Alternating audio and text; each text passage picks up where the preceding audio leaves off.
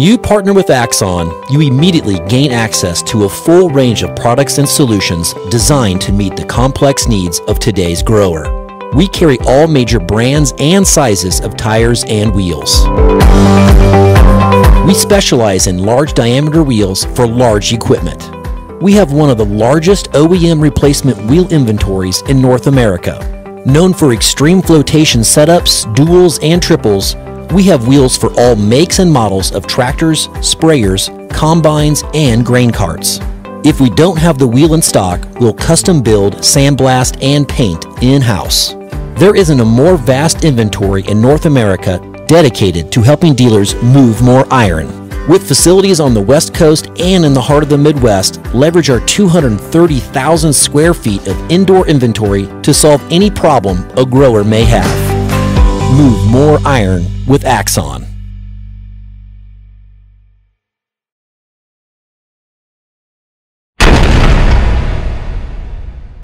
Moving iron.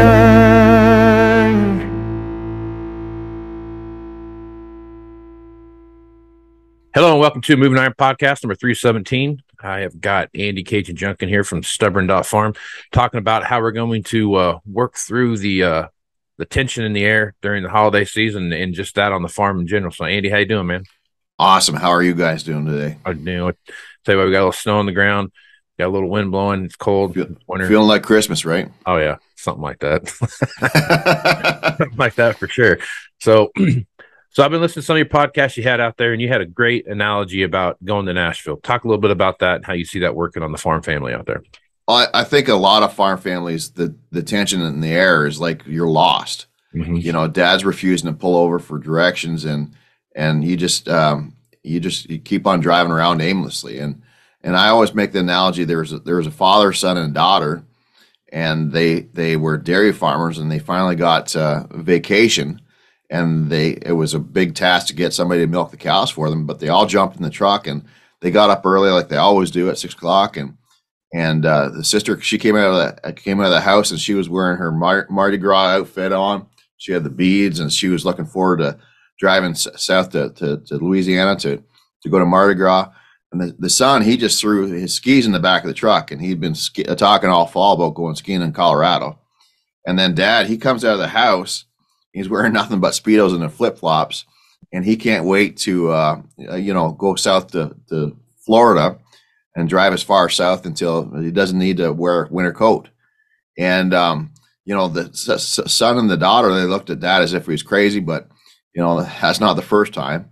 And they all take turns at the wheel. And the first couple hours, they got the radio cranked. They're on vacation, and they can't wait to, get where they're going. Well, by day 4, they're completely lost. And what they've done is taken turns driving, and they're all driving in different directions. And by day 7, they're stuck on the side of the road in Muskoka, Oklahoma, without gas and without they didn't bring the credit cards with them. They just brought cash, and they're out of the money. And I don't know if you've ever been in Muskoka, Oklahoma, but it ain't worth nothing we're singing about. And the thing is that's an analogy to where we're at with family farms, is that we're always constantly butting heads and pulling the farm in different directions and just going, and it's not like everybody has bad intentions. We just have different destinations. And I think the thing is that what you need as a farm family is to get a clear destination figured out from day one as to where you're going with this farm. And so that, we're not butting heads and pulling the farm in different directions for the next 20 years. And so, had they had a 5-minute conversation, I mean, dad, the last thing he wanted to do was sit in a snowbank in Colorado and watch his son skiing. He was sick of the snow. He couldn't wait to go to somewhere warm. And, they all, had they had a 5-minute conversation, they could have picked a destination like Nashville, Tennessee. That town's got something that all three of them could really enjoy. And that's the way it is with family farms, is that, you might have a son or daughter that are really interested in regenerative agriculture. You might have a family patriarch that's more focused on profitability. What you got to do as a farm family is get a real clear understanding of where you're going with the farm and how you're going to get there. And so I think it's really important to pick one simple goal as to where you're going, and so that you can get everybody from button heads and pulling the farm in different directions to get everybody on the same page and everybody pulling the same direction. Yep. And I think one of the things that you brought up here in the podcast I was listening to, that would be that would lay the groundwork for that. You know, what role do you have? What's your seat on the bus and what's it look like type of deal, right? And I think that's that 9,000 hour rule that you talked a little bit about. And, you know, next generation comes back to the farm. They got to put their time in, pay their dues, and really actually see it's like a 3-year long job interview to see if you really this is what you even want to do. Yeah, absolutely. And I think the thing is that as a family farm, we get, I think it's really important to pick a 2-year goal as to where you want to go with the farm and get very specific about where you want to be in 2 years. Because talking about where you're going to be with the farm in 10 or 20 years, I mean, that's quite lofty. And I think it's really important to get very concise. Like the best example I can give you about in 2012, I had a farm and basically the banker told them that we're going to pull your financing unless you can get your cost of production down to $4. And at that time, their cost of production was way over $7. And it was 2012. So they were losing money on $7 corn. And the son said, well, how the hell does the bank expect us to do that? And I said, the bank doesn't expect you to do that. They're going to take your farm on you. And the son just didn't get that concept. And so I got up to use the washroom. When I came back, I seen a can of spray paint, and I walked to the shop door, and I put spray paint at $4 on the side of the shop door. And the son, he was about 28 and weighed 280. He was a big bodybuilder. He grabbed me by the shoulder and he just about punched me. And he says, "What the hell are you doing with my shop door?" And I said, "This ain't your door. It's the bank's. You got a year to earn it back." Mm-hmm. And he almost clocked me, but then he could see it click. Mm-hmm. And by that time I looked up and the whole family was sitting there watching me. And it just really clicked that they had a year to turn their situation around, or else the bank was going to take the farm. And so how they felt about the situation didn't matter. All that mattered was that one number on the side of the shed was getting their cost of production down to $4. And so for their situation, I mean, Dad was a pack rat, and they had been no-tillers for 7 years. And Dad refused to sell the conventional tillage equipment. Well, he came to a meeting and he said, anything that hasn't turned a wheel in the last 2 years, we're going to sell it at an auction. And that was just hell freezing over, because Dad would have never considered that. Right. But it was all because of one number on the side of the shed. I mean, the son, he had bought the farm next door. It had $1 million home on it. It was a really nice pool, really nice, kind of a recreational property. It only had 23 acres tillable. But they felt that they needed to buy the farm next door, and they used that as an excuse to have a really nice lifestyle, I guess you'd say. The son actually came to the meeting a couple months later, and he says, I think we should sell my farm. We've actually, it's appreciated by $500,000 in value. We can use that money to pay down the debt, and I'll move into Grandma's house. And Grandma lived in a century home. It was drafty. It wasn't ideal. He says, look, I'll put $50,000 in the kitchen and we can make it work. And why was that? It was all because of one number on the side of the shed. And they dropped their cost of production. They were losing $200 an acre at $7 corn. And they dropped it down to $4.25. Uh-huh. And it wasn't $4, but it was close enough, and the bank wanted to work with them because they seen that the families went from button heads and pulling the farm all different directions. They were on the same page, and everybody's pulling the same direction. And I think the biggest thing for that situation was about 6 weeks after I spray painted the shop door, and there was a moment when the two brothers got into scrapping with each other out in the yard just outside the shop, and they were rolling around the gravel. And one brother had the other brother who was about to clock him, and his sister-in-law, who he hated, yelled out across the yard. She says, "What does this have to do with $4 corn?" And that was the moment that they went from fighting each other to fighting for the long term of the farm by getting everything down to $4. Mm-hmm. And they're still farming today. That's a good story. So, I mean, probably one of the things that they had to come up with while they're doing that is a solid business plan, right? And the business planning process that comes through that. When you have that many people, I think this is my outside in looking perspective here, but the one thing I think about when I look at the farming operations that I work with is that there are mom and dad have and the next generation when they come in, and here's son and son-in-law, or son and daughter-in-law, and daughter-in-law and son-in-law when they come in, or whatever that is, and they're coming back to the farm. There's an air in there's a feeling in the room that everybody is on the same playing field, right? That day one, I have the same decision-making skills, or should have the same as the guy that's been doing it for 50 years. And all it's all up here. Yeah. It's all up here is what you point to. So when you're working through that with them and you're talking about a business plan, how do you build that business plan to get to $4 corn?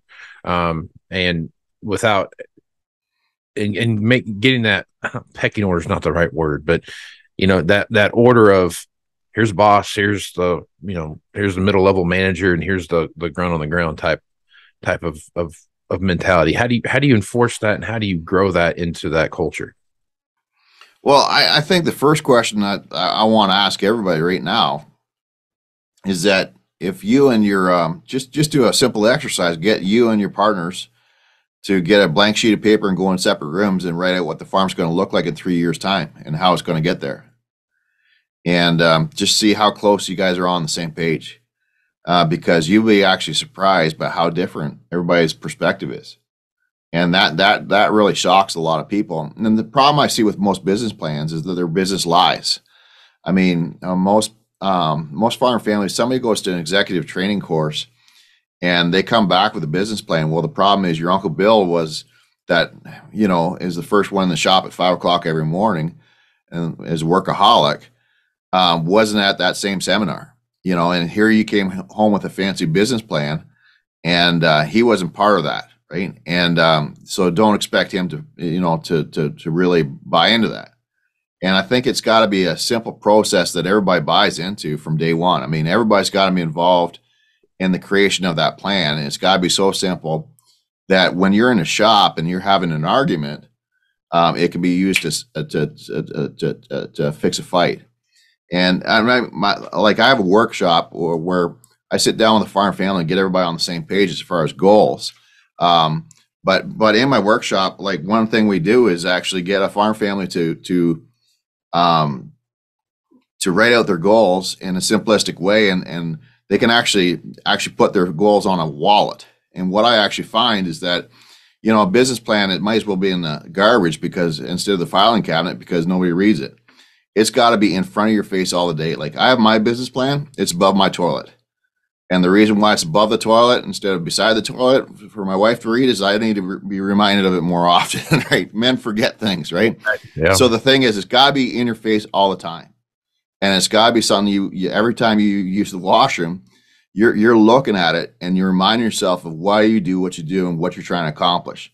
But, I find if a farm family can have their business plan, it's so simple that, here I've got a farm, and they just define their goals as milking cows at 100 pounds of milk, consistently milking 100 pounds of energy corrected milk for 1575, 100 weight, and everyone goes home happy.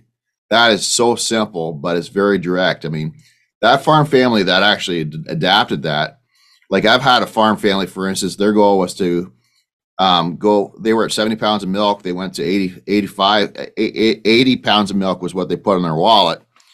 We actually got them to 87 within 3 months. And for that farm, they were milking 1,000 cows. That was over $250,000 in improved revenue. And really the input costs were very minimal. And that was because we got father and daughter on the same page as to what their goals were.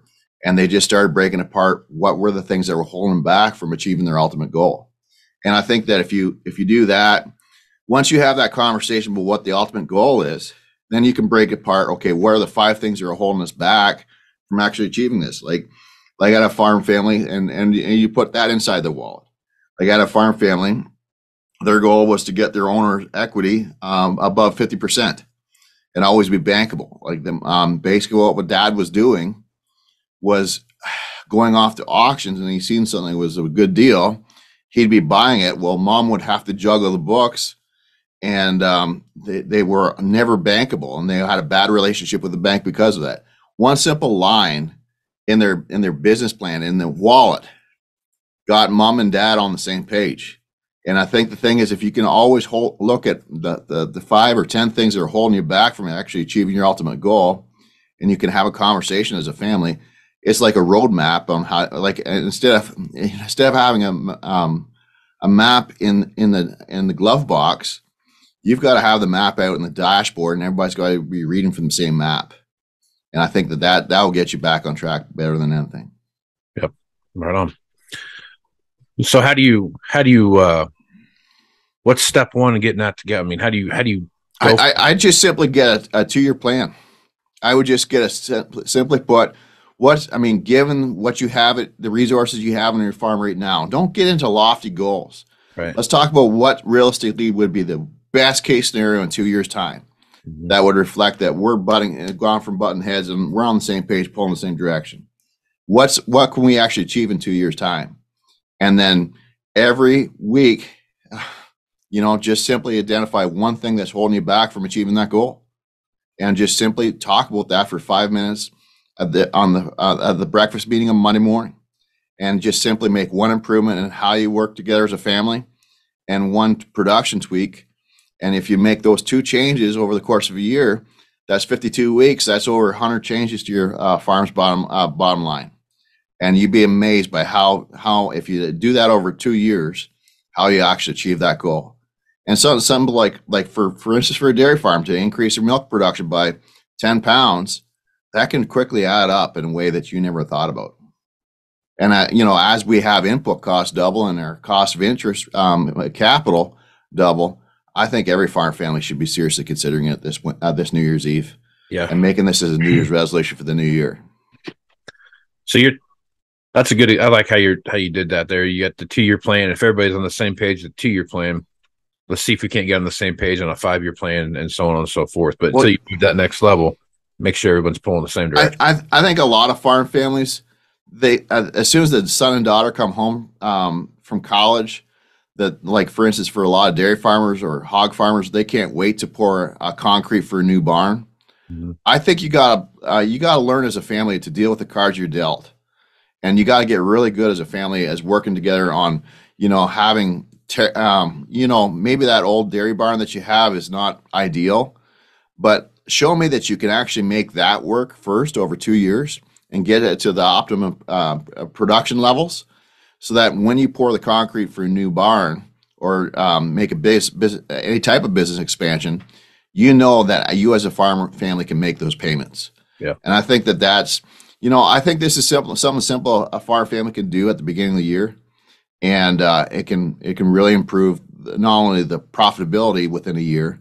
Like a lot of farm families, we're nearly doubling farm profitability by just this simple thing. It's unbelievable.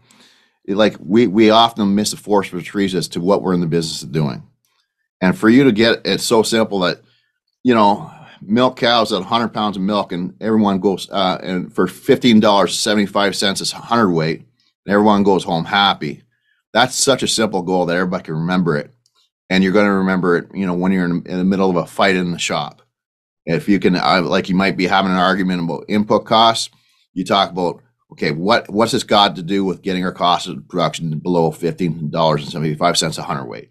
And that could just quickly settle an argument. And then I always think that, it's really important, on top of looking at a couple of financial and production metrics in that goal, you got to have everyone goes home happy. Because if everybody's going angry every day or frustrated every day, the farm's not going to survive. Yeah. And I think that it's really important to have this. I mean, I've done a lot of these mantras over the last 15 years. I think everyone goes home happy, so simple that you can remember it. And one of the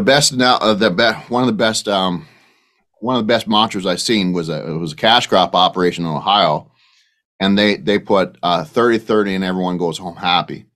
And what they had was a 30-30 rifle that was Grandpa's a 30-30 rifle, and they put it above the shop door, and they burnt that into the stock of the gun. And what that meant to them was they wanted to be in the bottom third of the state as far as their input costs. And then they had a neighbor across the road that they did custom combining for, and he was a cousin of theirs. He hadn't put a pound of fertilizer into his farm over the last 30 years, right? I mean, he was just one of those old bachelors that, you know, they were someday probably going to buy his farm.